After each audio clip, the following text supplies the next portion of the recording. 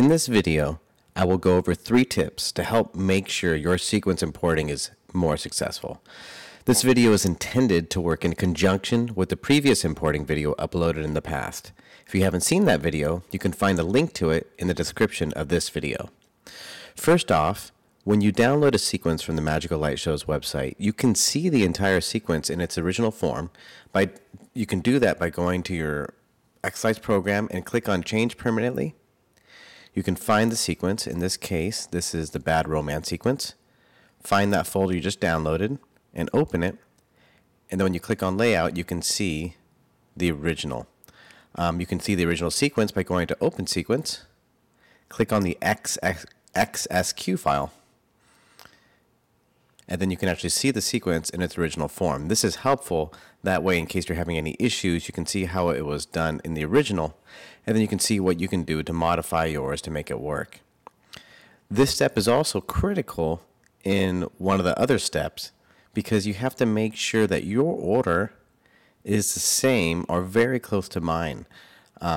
If not, xLights will render it in a different order because xLights renders from top to bottom. So if your horizontal lines are above all, and then you have the all group has an effect, but then the horizontal lines has a different effect, it's going to look very different on your sequence. So you can see it over here. If you look on Master View, you can also go to Display Elements and see the actual order. By the way, sometimes in sequences we have a group called all with no faces or all with faces put on bottom for fades. I literally want you to put that on the bottom because that changes how the effects are done. And I sometimes purposely use this group on bottom to override everything else.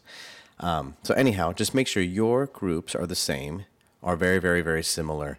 I usually have the largest groups on top, like all no matrix, all house, all the house stuff. Then I have, let's say, the lawn props, the groups, and then the smaller groups of the lawn, etc. So that's the first step that's really, really critical to importing.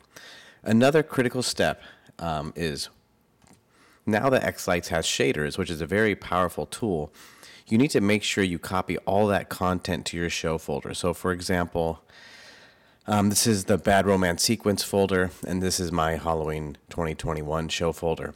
When you get a new sequence, you want to copy all the pictures, shaders, and movies into your show folder up to one folder deep. So in other words, you can't have, Magical Light Show sequences, and then shaders, and then, blue shaders.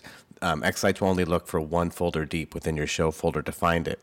So let's say, for example, you can take your audio. You don't need my house pick if you don't want it. The shaders, you want to take these shaders, copy them, paste them into your shaders folder. And if there's any other videos and pictures, make sure they're actually in your show folder as well. If you do this step after you import, xLights will lose all the data in that sequence related to those effects. So in other words, before you go to the import effects window that you'll see in the other video, make sure you copy the shaders, the pictures, and the movies into your show folder. And that way, when xLights looks, it'll look in your show folder, find it right away, and it'll just save a lot of drama.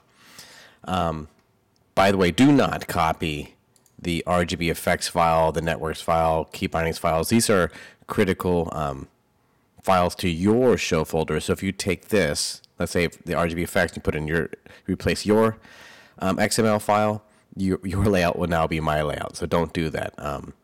Leave all these files, the ones that end with XML. But you can go ahead and copy again the shaders, the music, the pictures, the movies, I can't even say it, XSQ file into your show folder if you like as well. The final thing is, what we kind of mentioned in the first step, is you have to double check your rendering order. So when you look at my sequence, you can see how I did things in order. What I recommend too is when you get a new sequence, just go ahead and open up the Display Elements, make sure you're on Master View, and do like a screenshot, right? And that way you can see the order of the groups. Always have your groups first and then your individual props later. And then that way when you go to import effects, and after you import effects using the other video, you can make sure that your layout is the same. If it's not the same, just go to Display Elements. If there's a problem, let's say, for example, if this was not, if this was up on top and it was over here, You can just click that and drag it, or you can just use the arrow keys as well to make sure you move it to all with no faces put on the bottom, last group, and that way you'll have less problems. Make sure these other groups, same thing, right? The all needs to be on top, and then the all no matrix, etc., depending on your layout. So anyhow, I hope this helps. Just as a recap, you can see the video, you can see the original by clicking on, controllers, change permanently, go to the sequence folder you downloaded from the site, and see the original sequence. That way, if you have any questions, you can reference that. Number 2, make sure you copy all the shaders, pictures, movies from the sequence you downloaded into your show folder before importing to save a lot of problems. Then also double check your render order when you have your sequence to make sure it matches the same as the one you downloaded, and that way everything will render properly. Anyhow, I hope this helps.